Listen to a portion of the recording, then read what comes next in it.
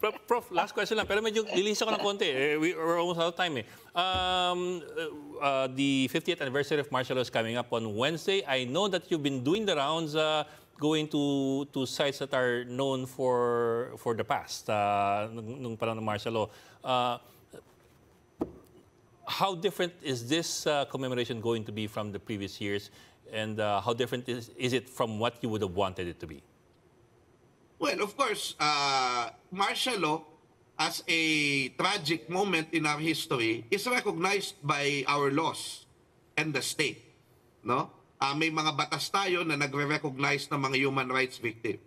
Now, people will deny it, but there are documented 11,103 cases now that were compensated.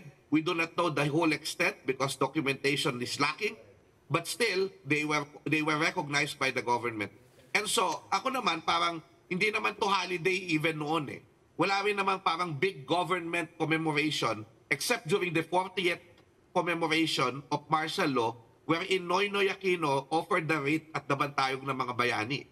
So yun lang naman ang government. So inaasahan natin na like all these years, the cause-oriented groups will have commemorations all throughout the country, different institutions, different schools.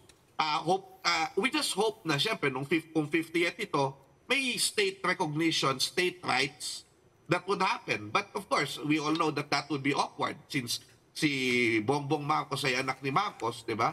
But still, maganda pa rin that we can still have this little, scattered little commemorations all around na organic, and mas, shall we say, mas pinupuntahan ng mga tao o mas mag-engage sa mga tao about, not forgetting. Kasi at the time when people want you to forget, commemorating and remembering is love of country and is a sort of personal heroism.